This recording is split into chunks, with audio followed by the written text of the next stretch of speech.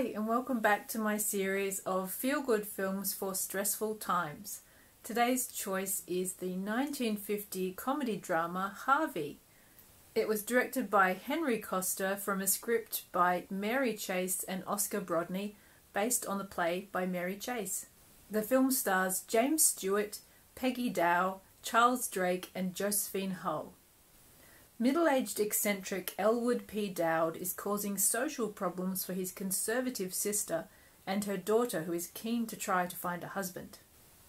Elwood believes that his best friend and constant companion Harvey is a giant white rabbit over 6 feet tall, but no one else can see Harvey.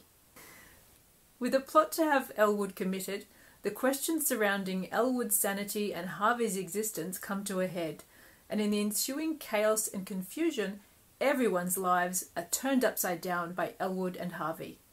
There are very few films that you can watch and just have a big smile on your face the entire time, but Harvey is one of those rare films that not only makes you laugh out loud, but really makes you smile and fills you with such a sense of sweetness and warmth. There is the rarest kind of movie magic in this film, and most of it comes from James Stewart's performance. His performance as Elwood really crystallises all of Stewart's best on-screen qualities into a characterisation that is just utterly charming and completely irresistible. Good heavens, man, haven't you any righteous indignation? Oh, Doctor, you know, years ago, my mother used to say to me, she'd say, in this world, Elwood, you must be, she always called me Elwood. In this world, Elwood, you must be oh so smart or oh so pleasant. Well, for years I was smart. I recommend pleasant. You may quote me. While all of the other characters in the film just flit about and run around in this state of neurotic and hyperactive busyness, there is a real steadiness and a calm about Elwood. Everybody he meets receives his full and undivided attention and his interest. He wants to make everyone his friend, and he lives completely in the moment.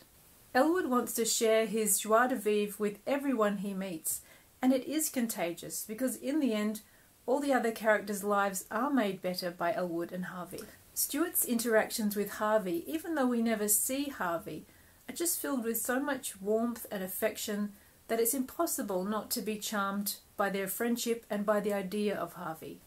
Harvey is a beautiful story about friendship and eccentricity, and about valuing people as they really are, not about the fake appearances they put on to fit into society. Everyone in the story has things going on in their lives that don't fit in with social expectations, and these are in fact their most interesting qualities. One thing I really loved in the film is the implied sort of secret relationship between the judge and Elwood's sister Veta.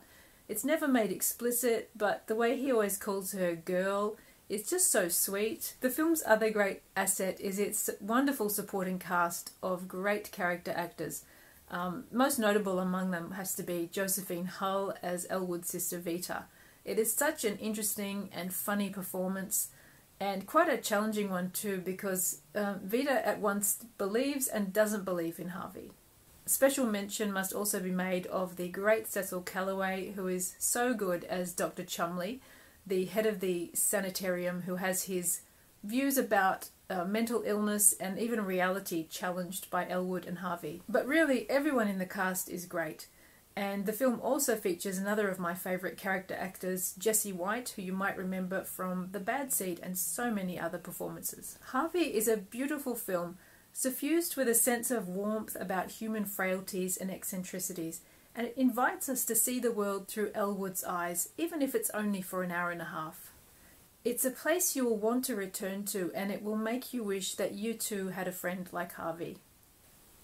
If nothing else, watching James Stewart be polite and warm and charming for an hour and a half is pretty nice in itself, but there is just so much to enjoy and to love in Harvey. Thank you so much for joining me today, and I hope I will see you next time. Bye.